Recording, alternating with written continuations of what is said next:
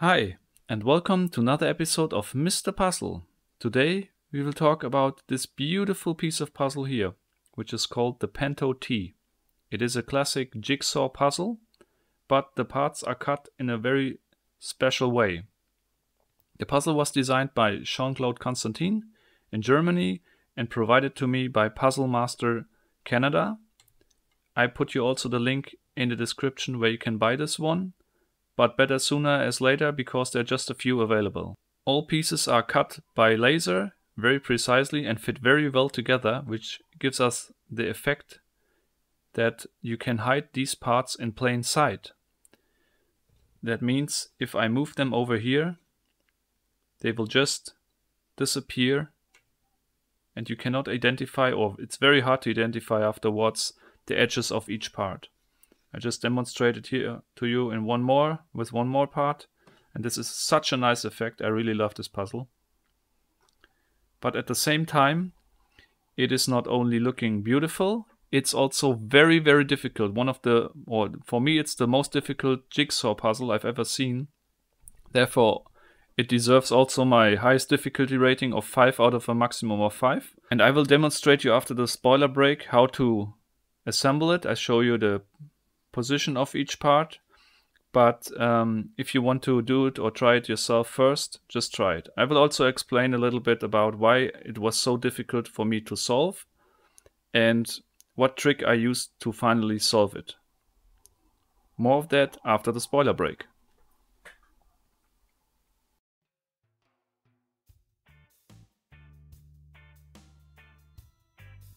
What makes this puzzle so difficult to assemble is that you have, when you receive the puzzle and it's assembled, you have no points for orientation, you have no clear understanding how the single parts look like, and also all the parts are shaped unique. So when I, for example, want to start with this part, I have no idea in what location I have to put it. I also have no idea in what orientation I have to put it. And even if a lot of the parts have some corner-like shape, this is the one that belongs here, but it can also be that it needs to be assembled somehow in the corner in another orientation. So it's very, very difficult because you can vary a lot of positions, you can vary a lot of orientations, and for me it was nearly impossible to find a solution. Anyway, I solved it somehow, but first I show you the sequence now how you can assemble it. So you start with this L-shaped piece, put in here the next piece, so just do it quickly, the next piece over here, this piece of the puzzle over here, and they fit very well together. Very low, very few amount of free play, and I just assemble it step by step. And this one I leave for later. I just would like to show you this nice effect again when the parts disappear just in front of our eyes. This is such a nice effect from my point of view. Therefore, I just show it to you again. This one over here, this one over here, and these two over here. And now, when I finish the last parts, I love this effect when the parts drop in and just disappear. Over here, one, over here. And they fit so well, they just slide in. It's just satisfying. And here we go. So, also when I move the puzzle like this, you can see that it slightly moves and where the connections are, but it actually doesn't help you. Well, how did I find the solution for this one? I was not able to do it. I tried several hours to find the right assembly sequence and orientation, but it was really impossible to do for me. And then I used a trick to do it. I will just demonstrate it to you by showing you the surface of this puzzle in macro mode.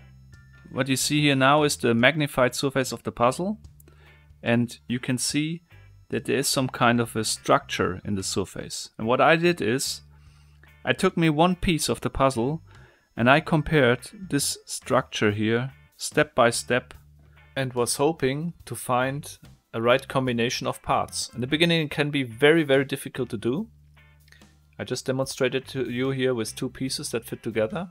So I combined the parts in all possible ways and tried to find this structure or this pattern here on the surface to match each other. And if it matches, it's visible, but you need to look very precisely to notice it. And here you can see now the pattern matches, so the parts are obviously in the right position. At that point I was not sure if it will work, or if the pattern will repeat, and maybe it was not possible for me to do, but it worked out well. And with that trick, I call it a trick, I was able to solve the puzzle. So let me just put all the parts back together on the base plate. And I'm sorry if I have to say that, but I just need to do it again. Just assemble these two remaining parts and hide them here in plain sight. It's just too amazing. It's really great. Anyway, if you like this episode, give me a like and subscribe to my YouTube channel as well as to my Facebook channel. If you're interested to see the future videos as one of the first ones, just hit the bell and you will be automatically notified by YouTube.